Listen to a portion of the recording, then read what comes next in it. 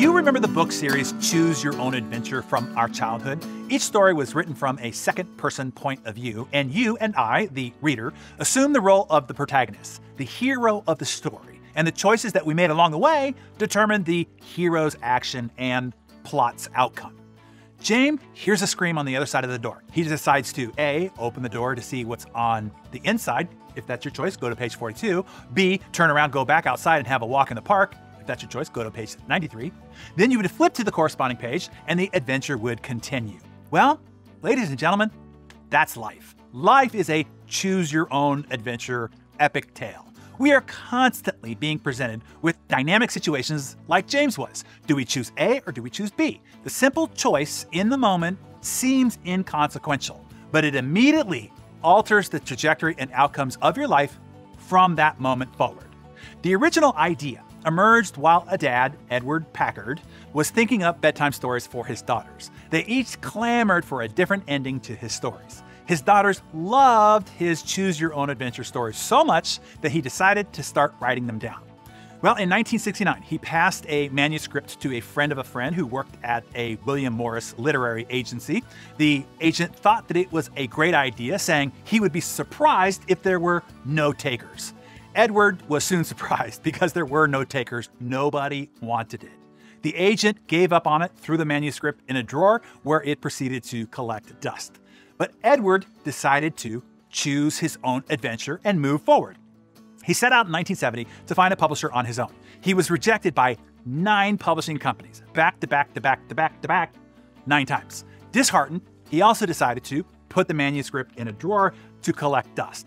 But 5 years later, in 1975, he decided to take the adventure back up. He finally convinced a small publisher, Vermont Crossroads Press, to publish it. It went on to sell 8,000 copies, a large number for a small local publishing house. That could have been the climax of Edward's adventure, but Edward kept choosing his way forward to the greater and greater adventure. Edward kept promoting it, and the series was picked up by Pocket Books, where it also sold well, but still not significant. Well, is that it? Was that the end of Edward's story? No. Edward continued to choose his way forward. He kept promoting it. And in 1979, Bantam Books picked up the series. And little did Edward know that this would be the beginning of his epic adventure. The Choose Your Own Adventure series would become the most popular children's series during the 1980s and the 1990s, selling more than 250 million copies between 1979 and 1998. Without Edward continuing to choose his way forward to greater and greater adventure, none of that would have happened. Edward structured the potential plot lines and story endings in much the same way that we choose our way forward in life. Your choices thus far has resulted in 4 potential plot lines. Okay, plot line number 1. In each of Edward's adventures, there's always at least one highly desired resolution involving the discovery of a handsome monetary reward of some sort.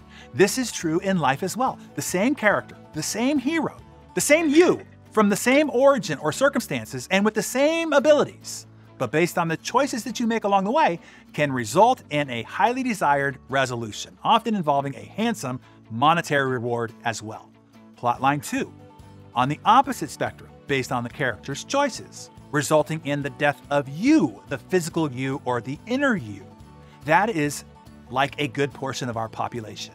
Their choices have resulted in the death of their you, their inner hero, and they have become permanently stuck in complacency and in complaint. And they're living out the rest of their lives watching other people's adventures on Netflix, TikTok, or YouTube. Plotline 3. Others' endings in Edward's books are not great, but also not terrible. Not living in heaven or hell, just purgatory. That might be right where you are in your adventure now. You're doing okay, probably better than most, maybe better than your siblings, maybe better than those you graduated high school with, maybe even better than most of the other people in your office or industry. It's not awesome, but it's also not terrible either. But you know, for sure, it's nowhere near what you are really capable of. And it is certainly not the most desired outcome of your hero's story. In plotline 4, another life peril Edward baked into his epic adventures is occasionally a particular set of choices would throw the reader into a loop, where they repeatedly reach the same page and then they were just stuck. This has happened to many people's lives too. Their choices have made their life monotonous, the same, a doldrum, like Groundhog's Day, every day. Their life lacks adventure altogether. They're just stuck in a rut. In Edward's books and in life, when you get to this point, the only option is to restart, to begin anew, to start your adventure all over again. So Darren Daily friends, where are you in your adventure right now? Take out your Darren Daily journal and notate.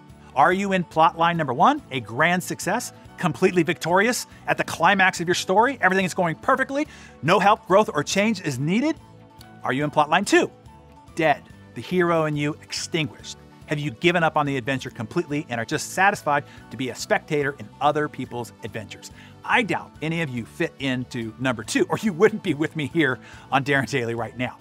How about plotline number 3 though? Are you doing okay? Not bad, but nowhere near your most desired outcome. Or are you in plotline 4, stuck, bored, but ready to get back into action, ready to get back in control of your life, ready to begin fresh, ready to attack the future? Tell us what plotline you are in now, and what choice do you intend to make to live your grand adventure to your fullest and greatest potential? Tell us that in the comments below.